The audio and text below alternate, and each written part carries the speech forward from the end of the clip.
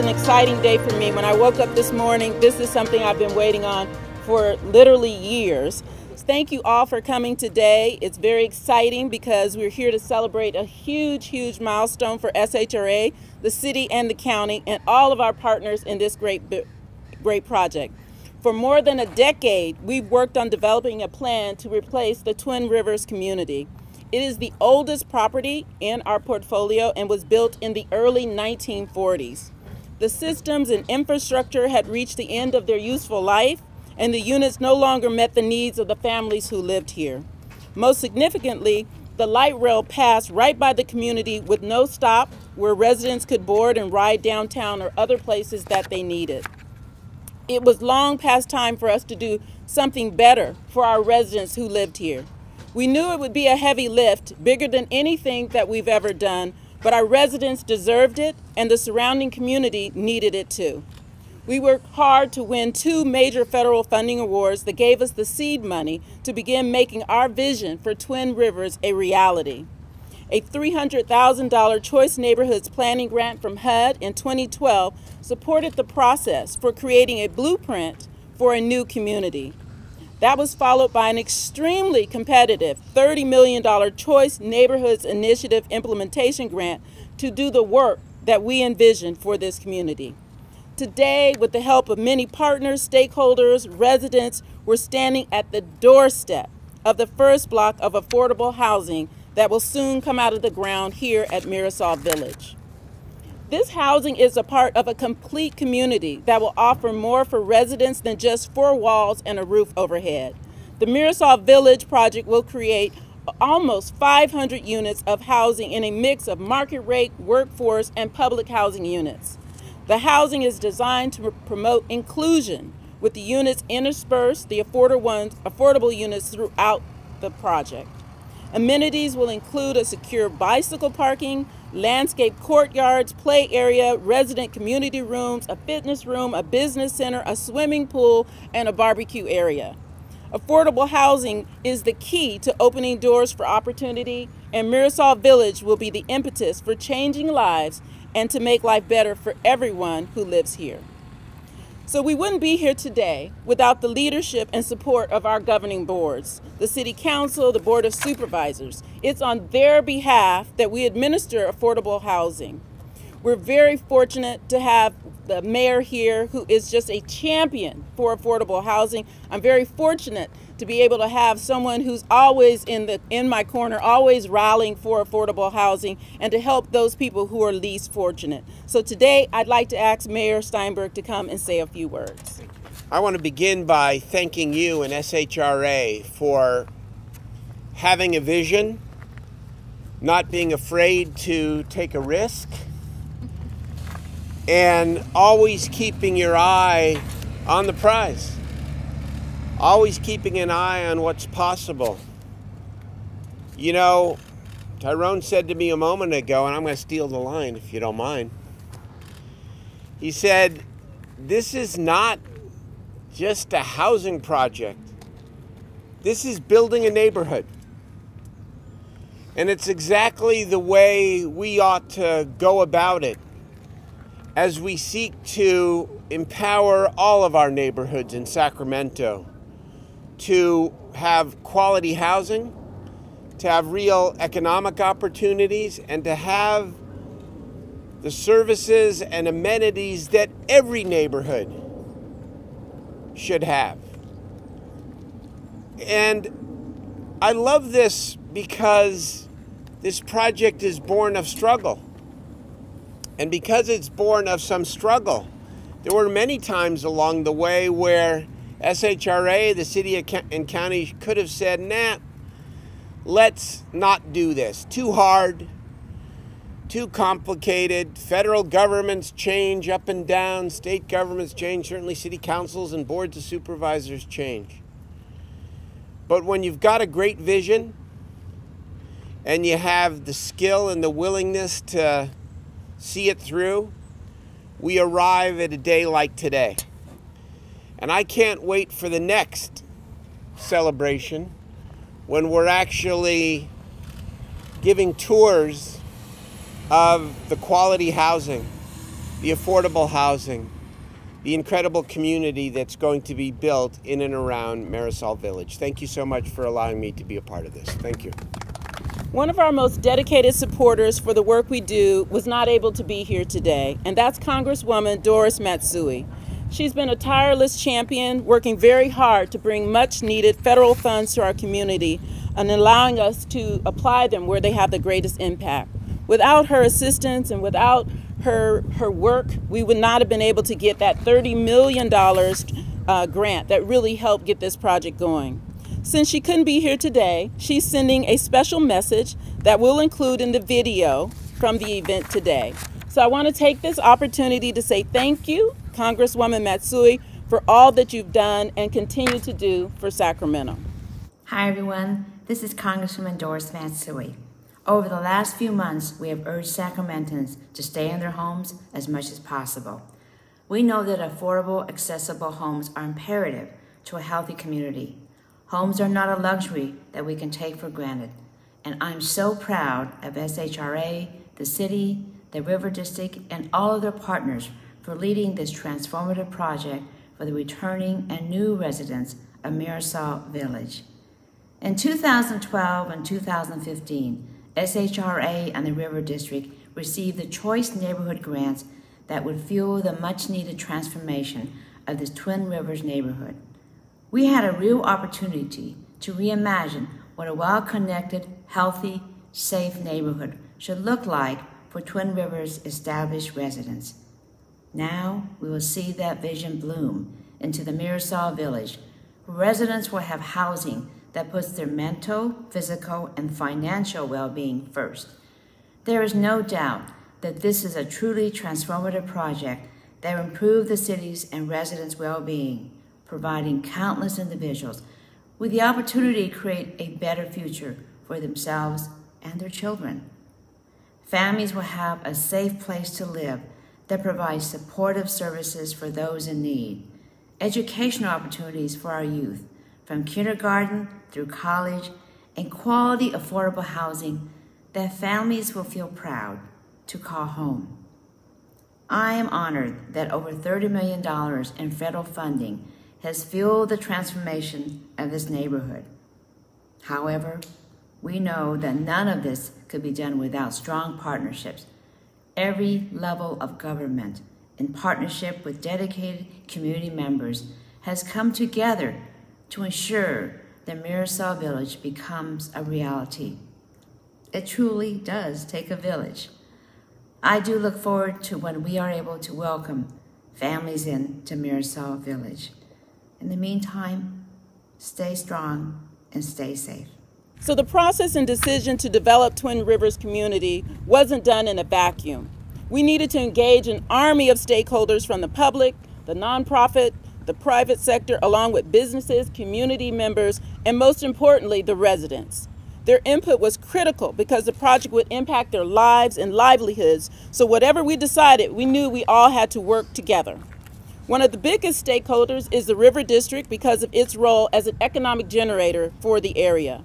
One of the people who played a significant role in this effort from the very beginning is Vice Mayor Jeff Harris, who serves the River District and the Twin Rivers community. We're glad he's here today, and I'd like to ask him to come up and say a few words. Yeah, I would also like to thank SHRA and the developer McCormack, Baron Salazar for taking on this project, and I want to thank HUD as well for keeping patience. This is a difficult project to effect.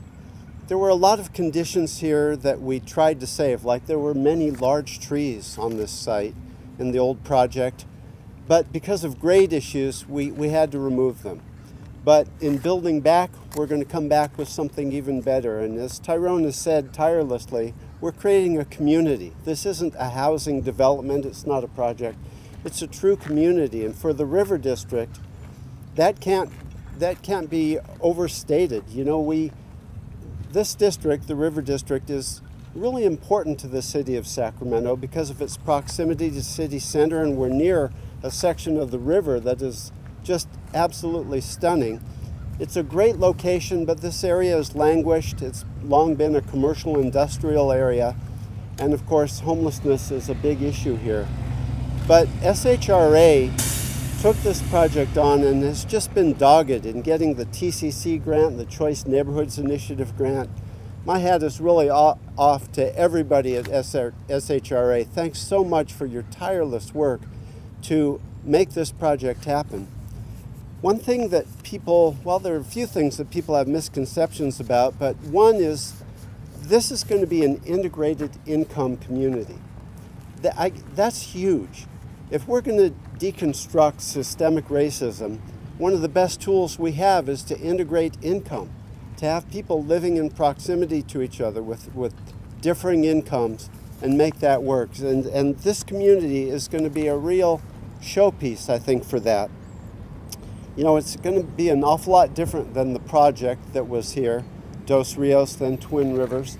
This is really going to be something special for the entire city, and there are going to be a lot of affordable units, up to 104, as well as replacement of the project units and on up to market rate. So I think that that's going to be tremendous. Like I said, we had to remove a lot of trees, come back with at least 500 new trees. There's going to be a solar component to it. This is truly going to be a sustainable and health-promoting community for all the people who are going to live here. And happily, an awful lot of the people who lived at Dos Rios are very interested still in moving back to their old home here in the River District, and we welcome them. You know, again, people don't understand how difficult it is to build a project right now during a pandemic. For instance, there was a cement shortage on the West Coast. We're just pulling through that, but things like that make a big difference to the developer and to the builders here. We're moving through those issues, dealing with virtual inspections instead of on-site inspections.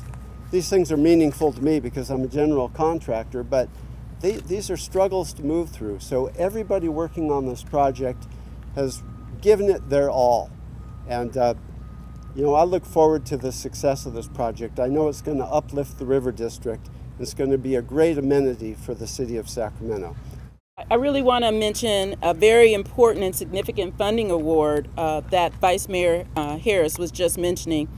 And that was, we worked in partnership with our master developer, McCormack, Salazar, and we were selected to receive a $23 million Transformative Climate Communities grant. This was funded by the state of California's Cap and Trade program, and this is the funding that was critical for us to get that light rail stop. The funds support our SIMPLE project. SIMPLE stands for Sacramento Integrated Multimodal Place-Based Living Project. And it incorporates all kinds of projects that really assist us with the affordable housing units, the community garden and urban forest, and over 1,000 new trees, solar installation, youth training for job training for youth, and as I mentioned, the RT stop. I really want to thank the lead entities that will be working together with SHRA to bring all those projects to fruition. And this is about that whole neighborhood, that whole community, not just the housing. So those project partners are McCormack, Salazar, Sacramento Regional Transit, Grid Alternatives, and the Sacramento Tree Foundations. They will help make sure that Mirasol Village is a community that exemplifies a healthy and sustainable future for opportunity, inclusion, and integration. So now I'd like to bring Supervisor Phil Cerna. This is his district. It includes Mirasol Village. I'm very appreciative of his support for the housing that provides opportunities for the residents here. And I think that this project really exemplifies the partnership between the city and the county. So he's always been a champion for residents and those people who need it the most. And so if we could have Supervisor Phil Cerna come up and say a few words. I am indeed very proud and honored to be here with my friends and colleagues that serve on the City Council, with the Mayor of the City of Sacramento, to really celebrate today. And I want to be clear, today is not just a celebration and a newsworthy press event to document the progress on a housing project. This really is transformation. This is transformation at its best here in our region, quite frankly. And as someone that first lived in public housing here in Sacramento back in the late 60s, early 70s, my family lived in what was then called New Helvetia, which was a similar SHRA public housing project on Broadway for a couple of years, for the first 2 years of my life. And I can tell you that it wasn't just housing then, and this is not just going to be housing today. The foundations you see in back of me, the turned earthwork, that represents opportunity for folks, and it gives people the opportunity to not just have shelter, which obviously they need, but it gives them opportunity for a future. It gives them some respite in order to take care of their families, in order to finish their degrees. In this case, it's going to give them a rightful opportunity to actually enjoy the light rail service that for years has passed them by, because we'll have a light rail stop here as part of the project. So I too, on behalf of the Board of Supervisors, want to thank SHRA. I want to thank our private developer partners. Lachelle mentioned the fact that there's an intersection here with our efforts at the state to reduce greenhouse gas emissions through the Cap and Trade program. I'm honored to serve on the California Air Resources Board as well. So this really is a day for me to reflect on some of those interesting intersections for me personally. You know, through the fact that I've actually lived in housing like this. I appreciate it from a very personal perspective. We're not just, again, building housing, we're really looking at the future of our community, and this is one of the best examples I can think of. So again, thank you to everyone for being here today. So redevelopment in the River District has a significant impact on downtown. This is truly the gateway into our downtown corridor. And those two sectors create a synergy that greatly enhances economic development opportunities in that combined area. The Mirasol Village redevelopment project will be complemented by Complete Streets project along 12th Street into downtown. It will create a safer corridor for bicycles to share the road with vehicles and a more attractive gateway from the River District into the downtown. The thing that struck me when I first came to really tour this community and stepped into this role was the fact that people lived here, but they couldn't even get to the Boys and Girls Club down the street because it just wasn't a safe place. So now with this project, this is a part of integrating and making it a complete neighborhood and a safe place to travel. It's a win-win for the downtown, which is represented by Councilmember Steve Hansen. I'd like to invite him to come up and say a few words. Good morning, everybody. I think not only does SHRA deserve a deep amount of gratitude, their whole team, but it's really important for everybody to realize that we are at one moment in the arc of a tremendous story. I live less than a mile away, right over that railroad levee on F Street. And I've lived there for over 13 years now. What you don't realize is that this community was built here in the 40s because it was away from everybody else. That's how we used to do public housing. That's how we used to do affordable housing. It was meant to be an island, set adrift with no other connections. That is a wrong way to build a neighborhood and to build a community. As you've heard, this is going to be not just a housing project, but a neighborhood, and Lachelle and the other speakers have touched on it, but I would be remiss if I didn't mention not just the light rail stop as the RT board chair right now, and we have RT board members and Councilmember Harris and Supervisor Cerna. This project is also contributing to our climate change goals to provide more infill housing, our environmental justice goals, and providing green housing, affordable housing. It's also contributing to our long-term goals around the creative economy, because this project is also helping the Powerhouse Science Center, which is just on the riverfront in the old PG&E Powerhouse, soon to be a science center supporting our kids and families as we try to advance STEAM education. Lachelle mentioned it, but not only could these kids not get to the Boys and Girls Club less than a mile away, right by my house, they couldn't get to the closest elementary school, which is Washington Elementary, which is now a STEAM school itself. Fixing these broken connections, repairing this neighborhood, and rebuilding a community that is resilient and strong has to be the work of all of us. And in the end, it is difficult. All the work it took to get to this point was likely to fail. We are on the precipice of failure more times than Lazarus was on his deathbed. But that we are here today at the top of that peak and with the end in sight, that the residents who lived here, called this home before, will soon be able to come back and enjoy a wonderful brand new community with the amenities they deserve and we deserve, so they can be fully integrated into the rest of the downtown, the rest of the city, is truly a remarkable commitment to what governing is really all about. And I give a lot of credit not only to Lachelle, but to my colleagues, because governing is so much more than a tweet or a quick pronouncement if only the task has gone quickly. It requires deep and hard labor to make sure that projects like this that people who are vulnerable depend on us for actually happen. If we didn't actually follow through on this, many people wouldn't have cared, but we would have failed in our duties to our public. And so I'm really proud today to be with all of you to show that our love in action produces results. And in the end, we build a better city because of it. So thank you, Lachelle. Thank you to HUD. Thank you to McCormack Barons. And thank you to my colleagues for not giving up on this project, even when that would have been the easy thing to do. So the Mirasol Village project was made possible, as I mentioned, with the infusion of a $30 million Federal Choice Neighborhoods grant.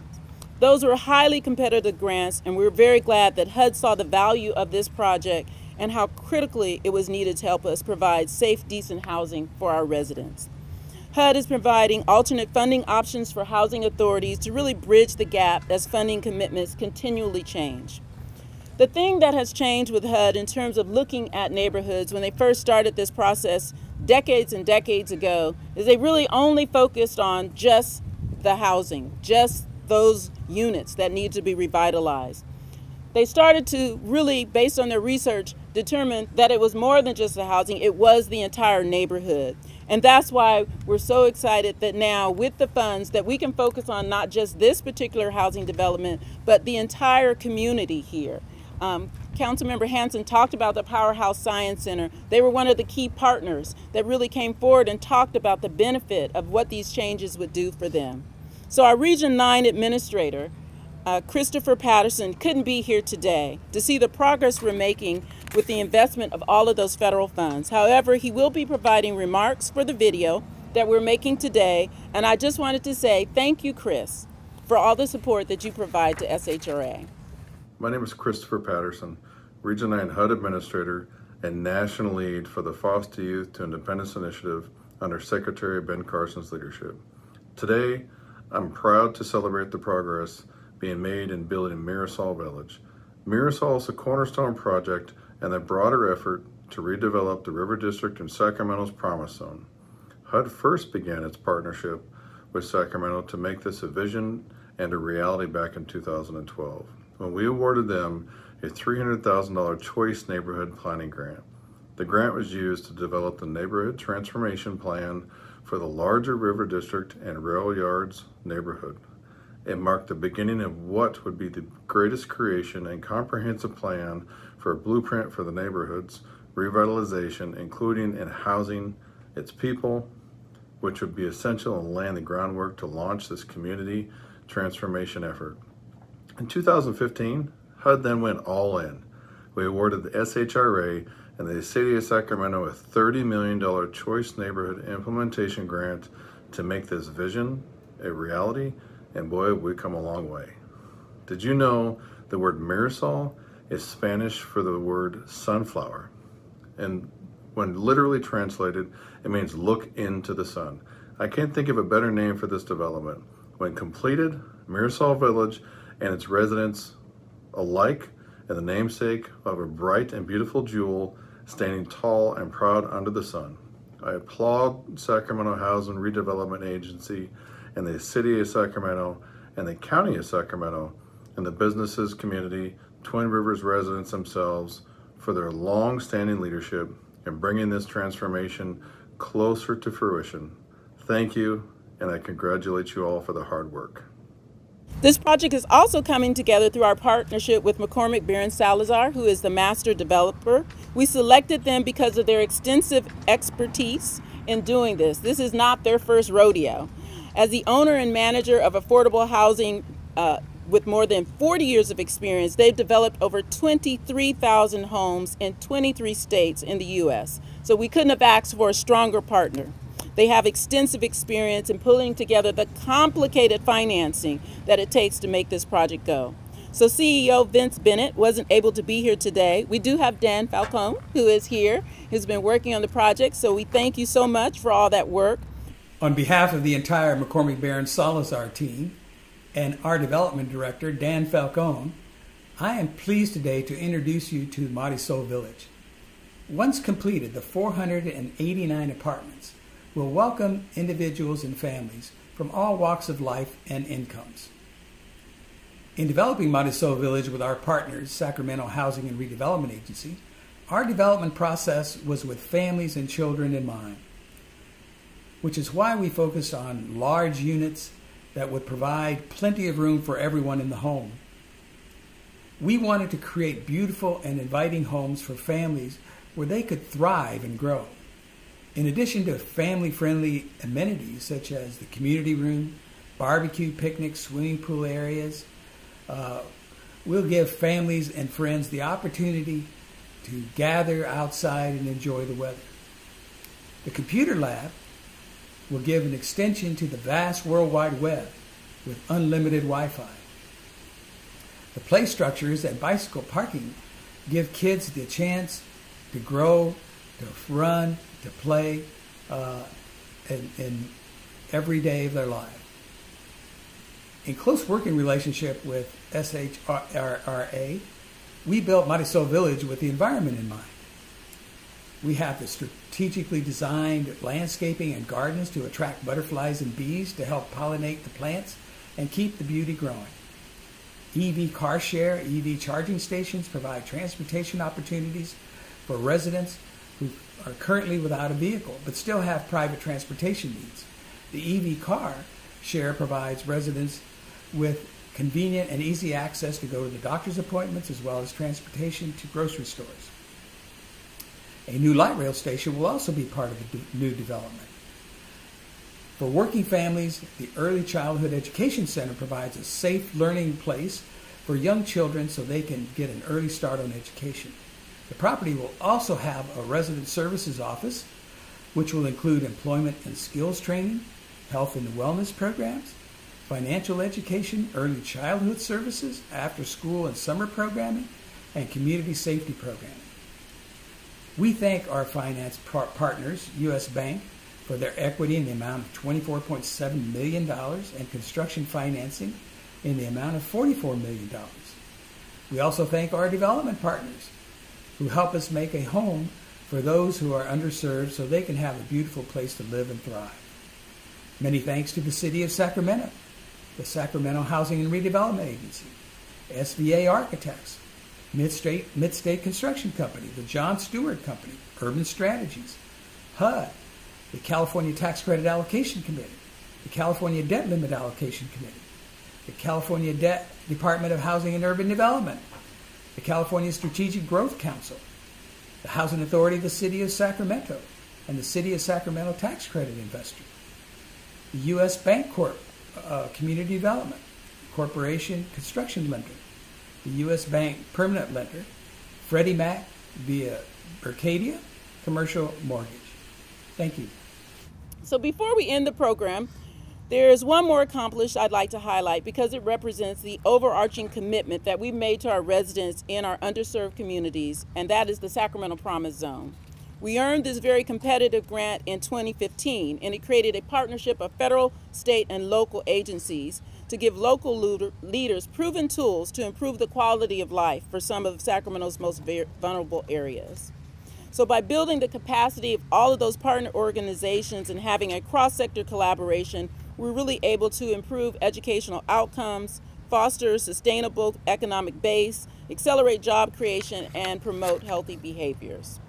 So Tyrone Roderick Williams, who's our Director of Development Finance, is also the Director of the Promise Zone, and he really has done an outstanding job, and I really just want to acknowledge the work that he's done. So we started 2 years ago, first relocating 218 families into housing of their choice. Then we focused on all of the underground infrastructure. We had to elevate the site. We had to we're gonna bring in more trees. Today you're seeing the streets and the curbs being installed, and the first stages of preparation to lay foundations for the housing to go vertical. And that could not have been done. I know a lot of people have been thanking me, but really it is my staff. They work so hard. They've never given up on this project, even though I guess we have been on our deathbed more times than I can recall. But they really have just persevered, and that really is the strength of SHRA. So I'd like to thank Victoria Johnson for leading the development team, Joanna Davis, who really worked hard to secure those grants, the $23 million grant, TCC grant, our developed finance team members, Ann Nichols, Susan Vesey, and Christine Weichert, and our construction team members, Dan Maloney, Mike Taylor, and Eric Anderson. You guys just do a fantastic job day in and day out. I drive by this every single day. My daughter always talks about how I talk to different inanimate objects like buildings. And so I always drive by and say, we're working on you. And I know we're working on this project because of all of the people at SHRA who continue to make sure it happens. They've been so instrumental in helping us reach this milestone. So this time next year, we expect to welcome the first residents back to this community. And we look forward to celebrating that exciting milestone. So there's only one day that's better than the groundbreaking, and that is the ribbon cutting. And that is the day that I will be so excited to stand before you and to really talk about now people can call this place home. So now, let's turn some dirt.